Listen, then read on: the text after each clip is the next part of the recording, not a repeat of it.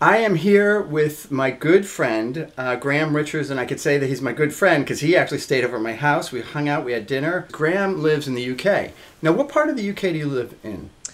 I live in a town called Harrogate, which is in North Yorkshire, in the north of England. Very beautiful area. I live on the edge of the Yorkshire Dales, and in fact I work half the Yorkshire Dales in my area that I work for, Ripon and Leeds Diocese, which is an Episcopalian Church of England diocese. So I actually get paid to drive around the Yorkshire Dales, but you know, somebody has to, I guess. Wow, wow, and it's beautiful around there, right?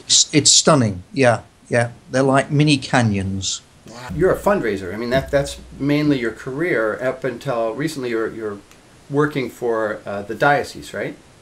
Well, I work 4 days a week for the diocese as a children's and youth work advisor, but I'm also a qualified fundraising manager, mostly having worked in hospices.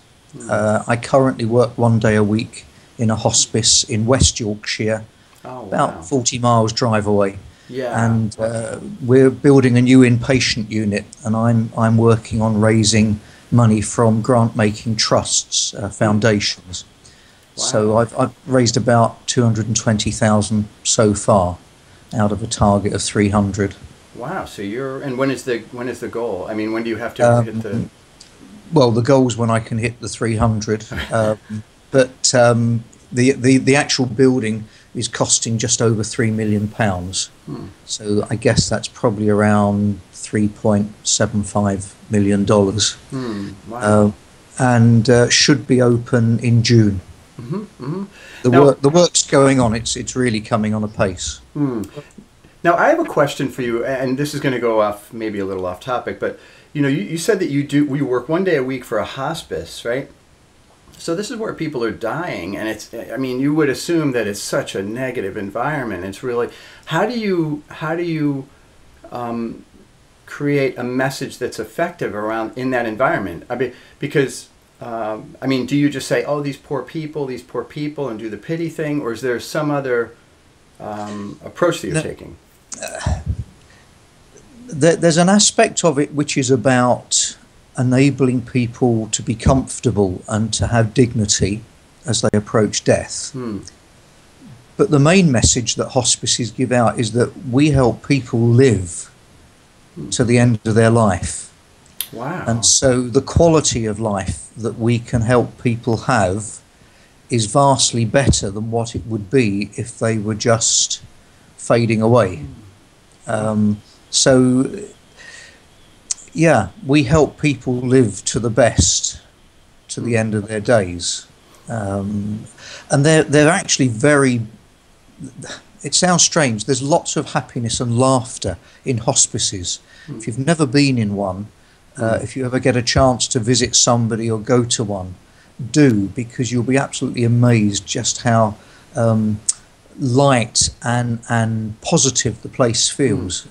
People are actually living very happy lives because they have possibly that urgency. This is the end of my life. Let me appreciate every moment. Do you think that's where the joy is coming from? There's that element in it. Every hospice will have a chaplain or spiritual advisor who is there to help the person come to terms with what's happening to them.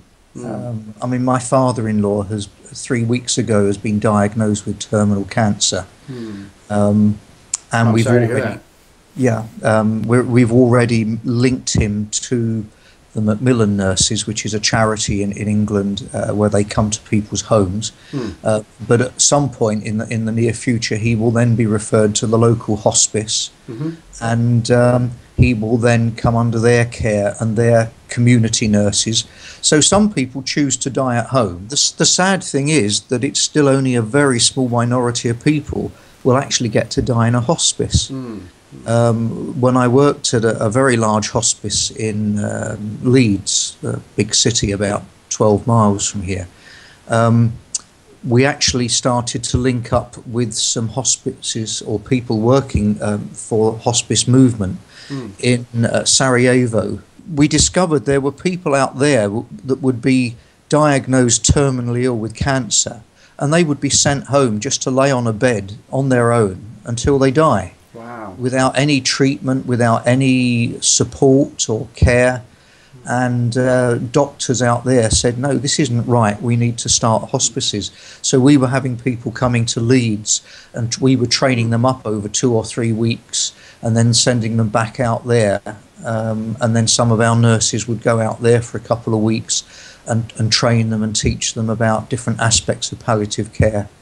Wow, that's great. Well, Graham, thanks so much. Graham actually sent me a calendar, beautiful calendar, of, I don't know if that's, there you go, you can kind of see it right there, of photos that you've taken. I've wanted to go to the southwest of the states, to the Grand Canyon, to Monument Valley, Arizona. They're all October 2012, and I started in Phoenix, Arizona, and then I traveled diagonally across the states to Boston, Massachusetts. Wow. Ended up in New York, and just took over 1,000 photos. The blessings of digital photography. I know, it's incredible, huh? Wow. The old days when you had to buy rolls of film, and then you could take 36 pictures, and then you had to pay to process it. And now you can just take thousands of pictures and pick the ones you want and throw the others away. These are amazing, though. Like, I like this one a lot, actually.